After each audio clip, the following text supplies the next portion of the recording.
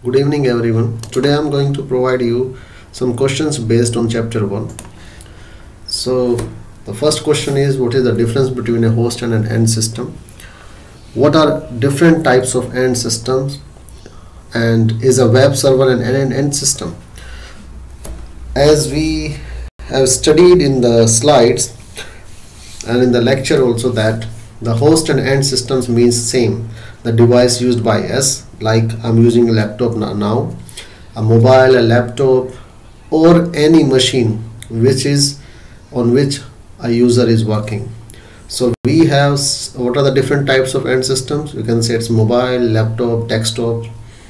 So there are several types of end devices and systems. Yes, web server are also end systems, as you are requesting any information from the web server and web server is replying to that request. So the request goes from one end system, traverses the transport layer network, and then it goes to the end system on the other side. So it can be a web server or it can be another computer like our one is. Second question is, what are standards? Why are standards important for protocols? So standards are important for uniformity among the different networks and products to interoperate. When I'm saying products to interoperate, means that if we will have different set of protocols with, for different types of network, different types of machines, then suppose I'm using a Windows desktop now and you start using an Apple desktop, then there will be a problem of compatibility between them. So there is a provision of the machines to change. That's why the protocols have some standards. So you have to follow certain standards when you set up a network, you use end systems. So there are standard set of protocols which needs to follow. Next question is that consider sending a packet from a source host to a destination host or a fixed route. What are delay factors in the end-to-end delay? Which of the delay are constant and which are variable? If you remember that there are slides which are based on the different types of delays. So this answer is taken from there basically. So we have processing delay. Processing delay is the delay, the time taken by the machine on which the end system is to process the packet. The transmission delay is the delay when the packet is available to be sent from one point to another, and then propagation delay is the time taken by the packet to traverse the path between the host from one side to the another side. And queuing delay comes only in picture when there are more packets waiting at the node from which you are sending. So if there are 3 packets before your packet, then you have to wait before those packets are processed by the node. So the next question, the next part of this question is, which of the delay are constant and which are variable? So you can see this is constant, this is constant, this is constant. Queuing delay is variable. Why it's variable? Because you don't know how many packets will be available at a particular node before your packets will be sent. So there might be 2 packets, there will not be any packets, or there might be 10, 20 packets, or there might be a condition where the buffer is full and your packet will be sent back that there is no available buffer capacity available for you. Now fourth question is, how long does it take a packet of length 1000 bytes to propagate over a link of distance 2500 km, where the propagation speed equals to 2.5 into 10 raised to the power 8 milliseconds and transmission rate is equals to 2 megabits per second. As we know that the complete end-to-end delay or the nodal delay is D processing delay plus D queuing delay plus D transmission delay and D propagation delay. So the question here is asking you what is the propagation delay, because it's asking you how long does it takes a packet of length 1000 bytes to propagate over a link of this much distance. So in the question, the processing delay is not given to you, queuing delay is not given to you. The only two things which you can calculate in the questions are transmission delay and propagation delay. The formula for transmission delay is L over R, where L is the length of the packet and R is the rate supported by the link between the 2 points.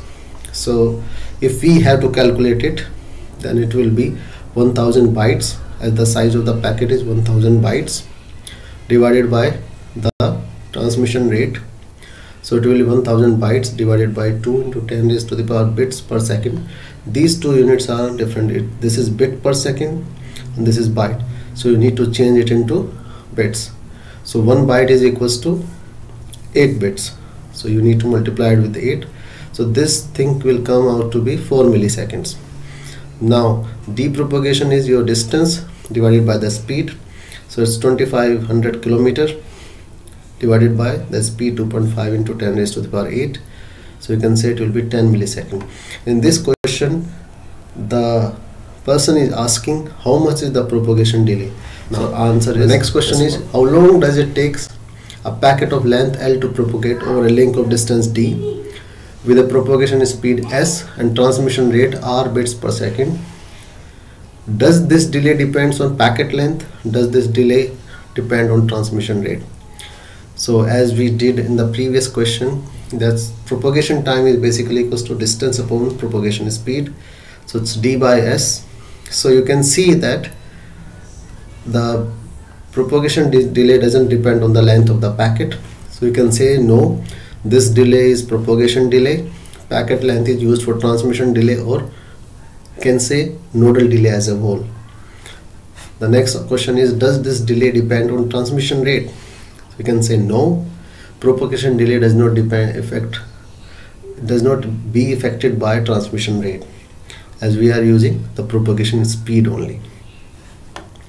Now next question is, suppose host A wants to send a large file to host B. The path from host A to host B has 3 links of rate R1 equals to 500 kbps, R2 equals to 1 Mbps and R3 equals to 0.5 Mbps. No traffic is present in the network except this. What is the throughput for the file transfer? Suppose the file is 4 million bytes. Divide the file size by the throughput. Roughly how long it will take to transfer the file to host B. So you can see we have a host A and host B, and there are 3 links between them, R1, R2 and R3. So if you remember, I told you earlier also that throughput is decided by the slowest link in the network. So out of these, you can say R1 is 500 kbps, R2 is 1 Mbps and R3 is 0.5 into 10 raised to the power 3 kbps. You can say 500 kbps. The slowest links are R1 and R3. So the minimum link, or you can say minimum link speed in the network, decides the throughput. Therefore throughput here is equals to 500 kbps. So throughput is basically by what amount the files are received correctly on the receiver side or the destination side. Now if we need to find the time to transfer the file from one side to another, or you can say from host A to B, then you can say the size of file in bits equals to 4 into 10 raised to the power 6 due to millions, 10 raised to the power 6 bytes. So you need to change it to bits. 1 byte equals to 8 bits. So therefore the time taken for file transfer equals to 4 into 10 raised to the power 6 into 8 divided by 500 into 10 raised to the power 3, or you can say it is 64 seconds. Now based on these questions, I am giving you some questions which you need to try from your side. If you are not able to solve these questions, then you can provide the information in the comment box. You all have my email address, and you can send your queries, or if you are not able to solve it, then I'll come with another video in which I'll solve these questions.